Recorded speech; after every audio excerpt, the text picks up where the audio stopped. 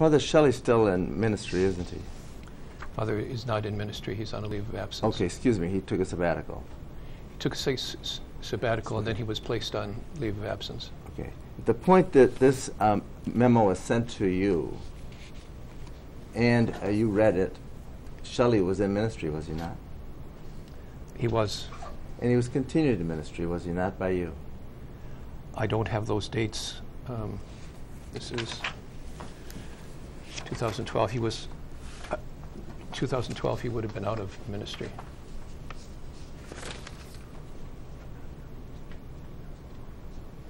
It was June 2012 that he took a sabbatical.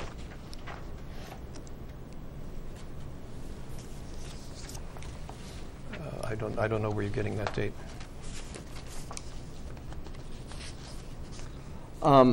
Archbishop Hesselberger refers also at the bottom paragraph that she's attaching a copy of a September 23rd, 2004 letter of referral to the SLI. That would be St. Luke's Institute, correct? Correct. You had seen that report, had you not?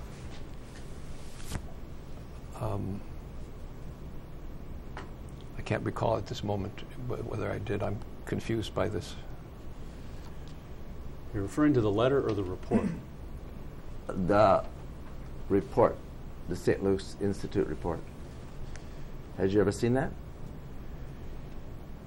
I don't believe I did. If it came in September of 2004, I wouldn't have been present on the records. The records seem to reflect that they actually got the report and sent him there before they got the computer evaluated or completed. Archbishop, if you know, I don't know if those are facts or not, but if you know. I would have to look more carefully at this. Okay, well, let's just look at it.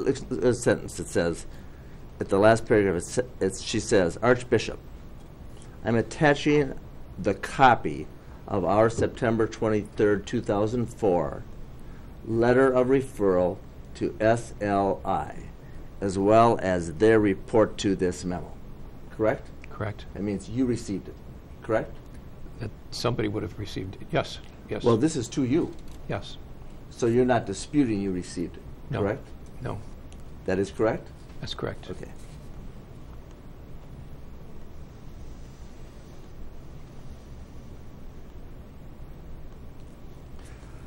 The last paragraph, and she writes to you, Father Shelley has not been assessed by SLI since the computer was determined to have images that were borderline illegal. Did you do anything responsive to that information, Archbishop?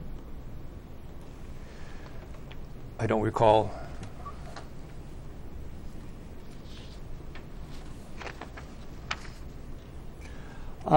At the next page, the last sentence, she writes to you, you will recall that this has not been without problems, including where the are you fact... reading, please? The next page, Yes. last sentence of the first paragraph. Okay. She writes, you will recall that this has not been without problems, including the fact that Father Shelley had an 18-year-old male living in the rectory of St. John the Baptist in 2009. Did you know that, Archbishop, before having received this? I don't believe I knew it before receiving this. So when you got this information, did you do anything about it? I do believe that it was looked into by somebody on the staff, and I think it was my delegate for clergy, who would have been Father Tiffany. Okay, and did he give you a report or take any action? I think it was past the time that the young man was living there. Was Shelley interviewed by you or any of your delegates? I believe by my delegate.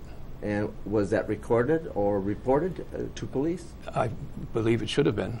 I don't know. I can't say definitely it was, but it should have been reported. Do you have any knowledge that it was? No, I don't. Okay. The next paragraph goes on to state, at the second sentence, beginning, the paragraph starts with however. Yes. And the second, I'll read it. It says, however, now that you have access to the information that was recently recovered, including DVDs of the material that was found on the computer, I think there is a great risk associated with us reassigning Father Shelley. I read that correctly? You did. You did reassign him, didn't you? I believe, no, I don't believe I did reassign him at that point. He was already in Hugo. Actually, you left him there for 6 months, didn't you? In the parish you was. I believe I did, yes. Without notifying anybody of this information that you would receive from her, correct?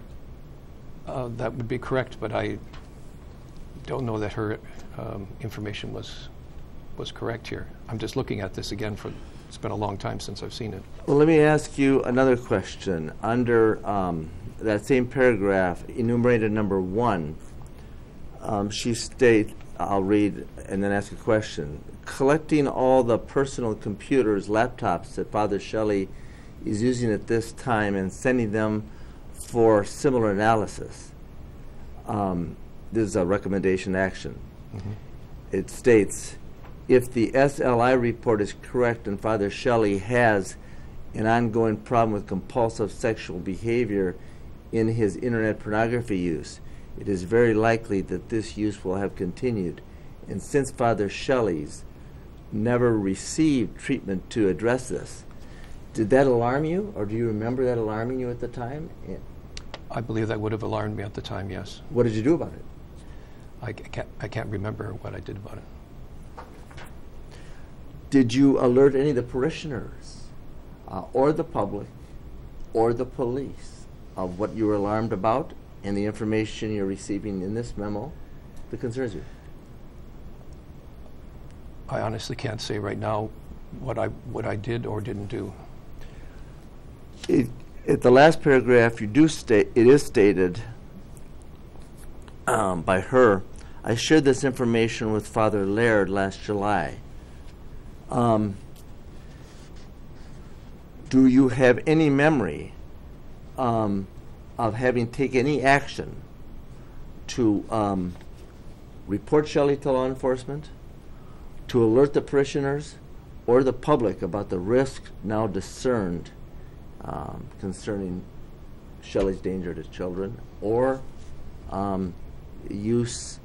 possible possession of child pornography? Objection. That misstates the facts, the evidence, the document you just read, counsel. There's not a word in there that says that there's a danger to children. So you've misstated the record, again, inserting your own facts. If you ask it another way, it would be a proper question. If you want Did to you use take the memo, any action responsive to the information contained in this memo? I believe that there was a question of the ongoing nature of the images that were on that computer. And I believe I was waiting for a final analysis of that in order to make some kind of reaction. And so it is correct that 4 months later, Shelley was allowed to resign from his parish, claimed to the parishioners that he was taking a sabbatical, correct? With your permission. I'd have to look at the record. Do you have a memory of that? I don't have a memory of that. I know that he did ask for a sabbatical, and he was granted a sabbatical. And then I put him on leave after other information came to the fore. And did you or anybody under your direction ever alert the police or the public of what you knew as contained in this memo about Shelley? Not to my knowledge. And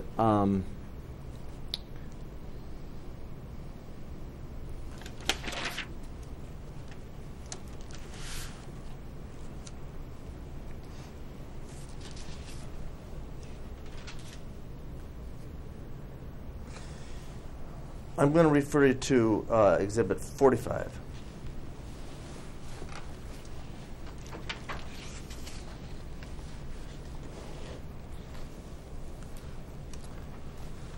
Before I do you remember a dispute between Jennifer Hasselberger and Kevin McDonough about whether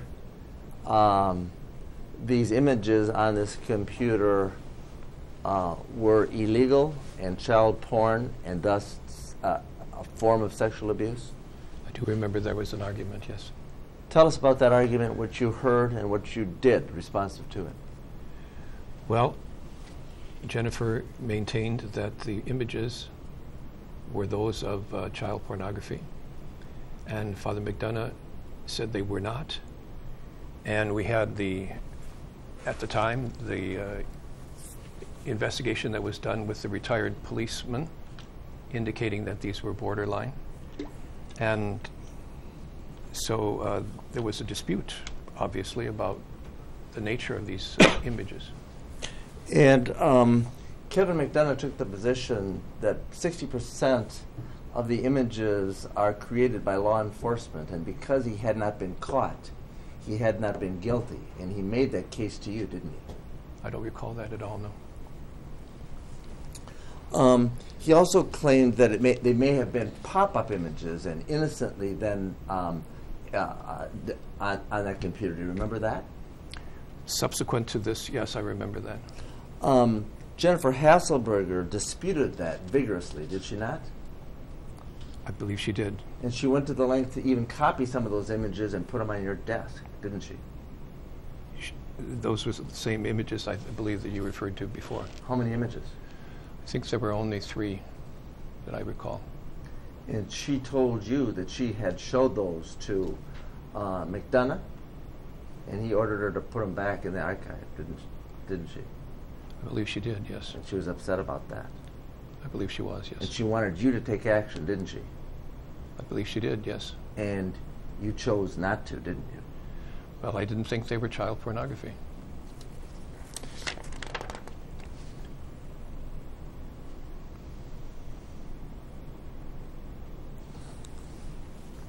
She also urged you to report to law enforcement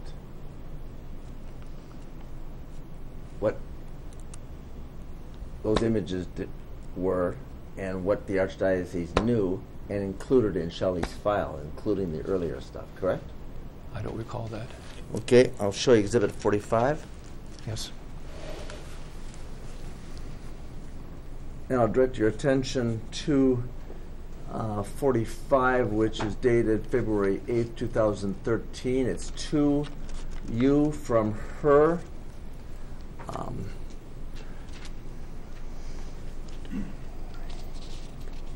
Fifth paragraph down. She writes, I would also like to reiterate that I think all of this information should be turned over to law enforcement for their determination in hopes of avoiding prosecution for you and your staff by offering an affirmative defense. She wrote that to you, didn't she? She did. And then she states, finally, I am attaching a memo written by Father McDonough when he made a similar assessment of Father Waymeyer, his conclusion which Father Laird supported. In other words, she's saying, don't make the same mistake here that you made with Waymeyer. Is that the way you read this? Objection. It's assuming facts, not in evidence. It's not what the memo says. As you recall, is that the way you read it? No. You didn't turn this over because you were worried that you were in possession and you could be prosecuted. That's not true. I didn't turn it over because I didn't think it was child pornography.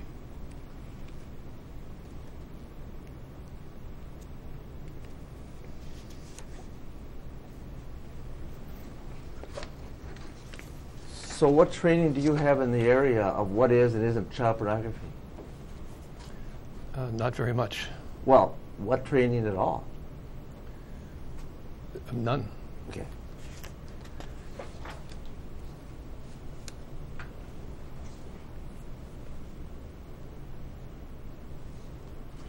Which?